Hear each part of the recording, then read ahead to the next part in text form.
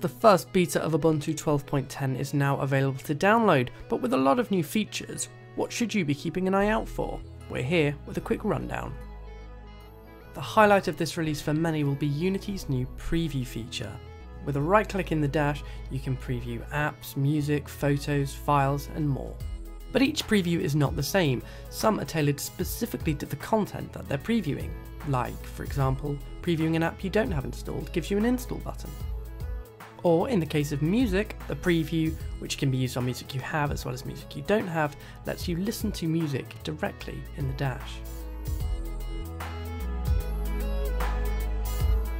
This beta also sees the introduction of online accounts. This is a central place where you add your IM and social accounts, and then other applications can hook in and use the data.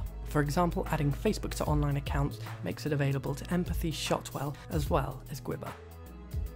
One stellar example of the online accounts in action is in the new photo lens. Here you're able to sift through photos on your hard drive, but also those from your friends and your own albums from online accounts such as Flickr and Facebook.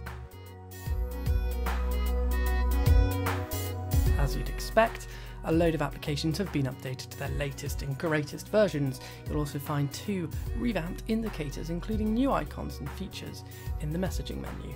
Whilst Ubuntu One fans are sure to love the new sharing features that have been added to the desktop app.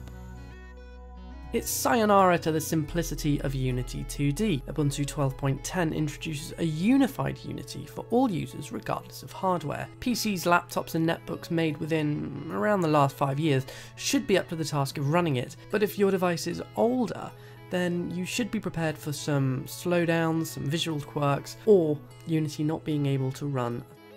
Ubuntu's default theme has also been spruced up with new style tabs, checkboxes, radio buttons, sliders, and widgets. They say that first impressions count, so it's important that Ubuntu's login screen looks as good as it can. So alongside some visual finessing, you'll also find a network indicator that allows you to connect to a Wi-Fi network direct from the login screen. Finally, what release of Ubuntu could be complete without some stunning new wallpapers, and Ubuntu 12.10 beta includes 11 to choose from.